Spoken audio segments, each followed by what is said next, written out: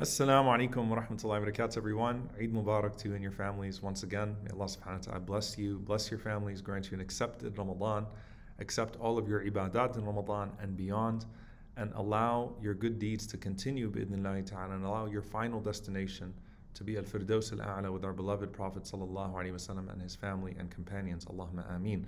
So I know you all are missing Ramadan already, the Quran 30 for 30, the nightly bond that we had over the Quran, the daily Jannah series, the late night talks, the Taraweeh Khatiras. Ramadan is really that season. So I again want to thank all of you that have been tuning in. And I also want to remind you that it's not over. Yes, alhamdulillah, we do a lot in Ramadan, but this channel is going to remain busy. So keep tuning in, inshallah ta'ala, to the wonderful content that we'll be producing. We'll be producing, the short tips on how to keep yourself engaged, inshallah, after Ramadan. We will be producing new content, bidnillahi ta'ala, with Imam Tom, a new podcast that's starting with him, inshallah ta'ala, and a new series that's also going to start with him, bidnillahi ta'ala, shortly afterwards. We will have a mini documentary. Some of you have seen the mini documentary on the martyrs of Mu'tah. If you haven't, scroll down and watch it, inshallah ta'ala, where I had a chance to visit the site of the Battle of Mu'tah, where Zayd radiallahu anhu is buried, where Ja'far radiallahu anhu is buried, where Abdullah ibn Rawaha radiallahu anhu is buried. So this is going to be a longer one because many of the prominent companions died in the plague of Amwas. So Abu Ubaidah ibn Jarrah radiallahu ta'ala anhu, Mu'adh ibn Jabal radiallahu anhu, and others, bi'idhnillah. So please look out for that, inshallah ta'ala. And we'll also have a webinar on the concept of Jahannam. Why? Because we spoke so much about Jannah, as we should, and I hope that we've all connected ourselves to Jannah.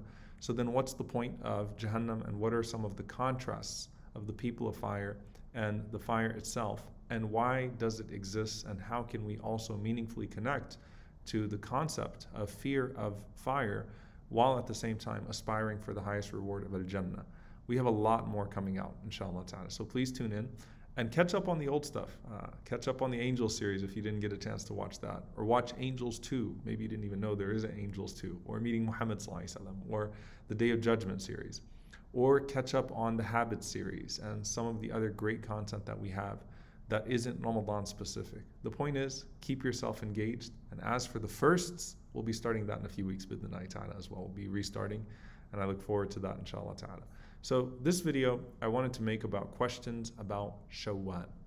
And specifically, questions surrounding the fasting of Shawwal. But before I get there, this month, subhanAllah, is special specifically for the reason that it gives us a chance to sustain what we have gained in Ramadan.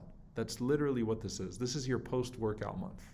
This is your recovery month. This is your month where, inshallah ta'ala, you show that trajectory that you have intended in Ramadan is one that you intend to stay upon. When you look at the Islamic calendar, the sacred months, the months in which fighting was forbidden and in which there's greater sanctity, are Dhul Qa'dah, Dhul Hijjah, Muharram, and Rajab.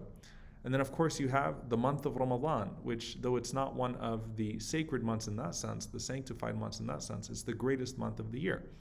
And you had Sha'ban before Ramadan, where it's a neglected month, right? Because people wait for Ramadan to get started.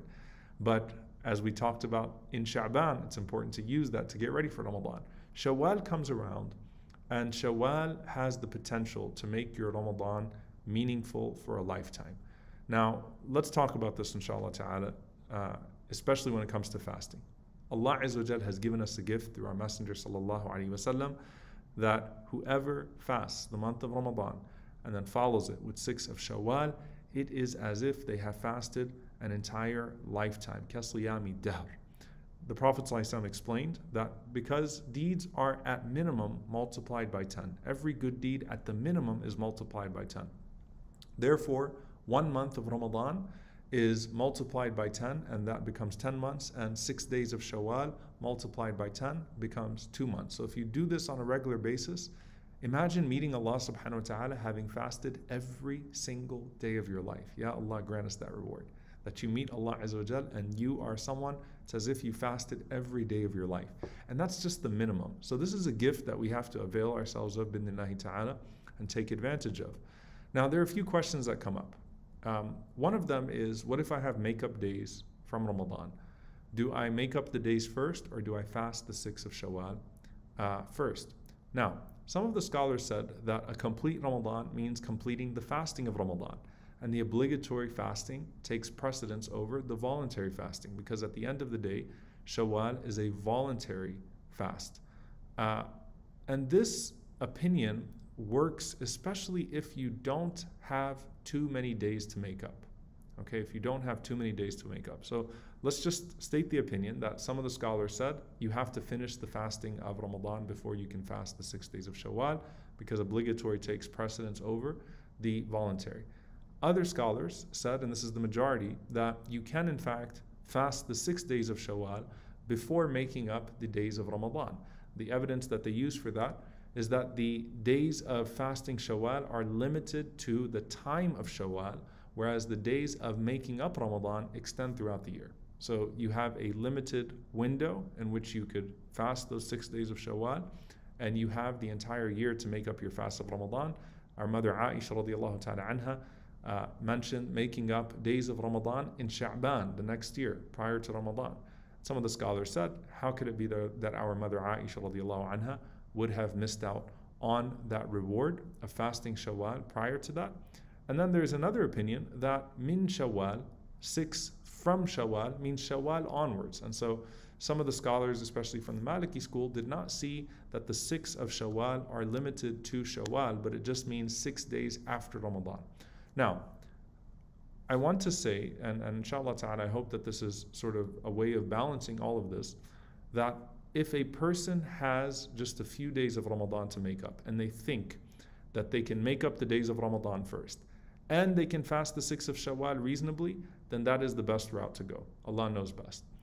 But if a person has many days of Ramadan to make up and they don't think that they're going to be able to fast the 6 days of Shawwal if they make those days up, then take the opinion of the majority. You fast the 6 days first, and then you try to make up the Ramadan days as soon as you possibly can, inshallah ta'ala. So this is my opinion on this, and Allah knows best. Again, it's a way of balancing the two predominant opinions in this regard. If you can make up the days first, make up the days first.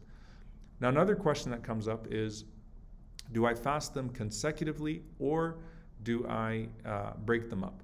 So, some of the scholars recommended that a person fast the 6 days of Shawwal immediately after Eid. And they said that for multiple reasons. They said it's the preferred route, and your body is physically already adjusted to fasting, and this is a continuation. It ensures that you get the 6 days done, because I'm sure some of you have had that experience where you had 3 down, 4 down, and then the end of Shawwal creeped up on you and you didn't get a chance to make them up or to fast those days. So many of the scholars recommended doing them right away. Others say that it is actually probably preferable, if you want to have a longer habit, to combine those days with other days of voluntary fasting, because that will give you a habit, inshallah ta'ala, going forward. So, for example, you can combine the 6 days of Shawwal with fasting Mondays and Thursdays, or fasting the 13th, 14th, and 15th of the month, which are rewardable days. You cannot combine an obligatory fast with a voluntary fast, but you can combine a voluntary with a voluntary.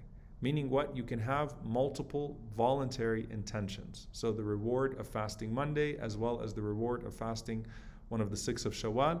And if a Monday or Thursday falls in one of the 3 days of the month, then you can combine all 3 intentions. And perhaps this will give you a greater reward, and it'll give you an opportunity, inshallah ta'ala, to start paying attention to those days throughout the year. So it's best either to fast them right away or to space them out and perhaps try to have them combined with some of those other days. But of course, at the end of the day, look, if you're able to fit in those 6 days at any point, inshallah ta'ala, then the reward of fasting the 6 of Shawwal will be realized. I ask Allah subhanahu wa ta'ala that He allows all of us to realize that reward bi'idhnillahi ta'ala. Now, also, I just want to advise that when you fast these 6 days of Shawwal, try to do other good deeds in those days as well. So, try to make them as Ramadan oriented as possible. Have a portion of the Quran that you recite that day, just like you would in Ramadan, your daily recitation of Quran. If you can catch Fajr in the masjid, Maghrib in the masjid perhaps, or Isha in the masjid that day.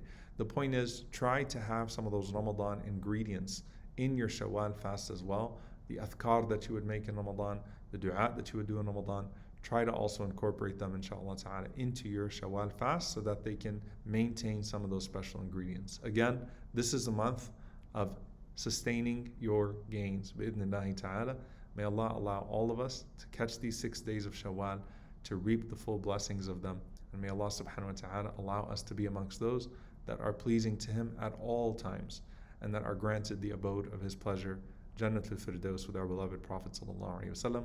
Allahumma ameen, jazakumullahu khaira. Again, I look forward to being with you for the months ahead, inshallah ta'ala. We will continue to try to produce what we can, and we appreciate your dua, your support, and your continued engagement. Assalamu alaikum wa rahmatullahi wa barakatuh.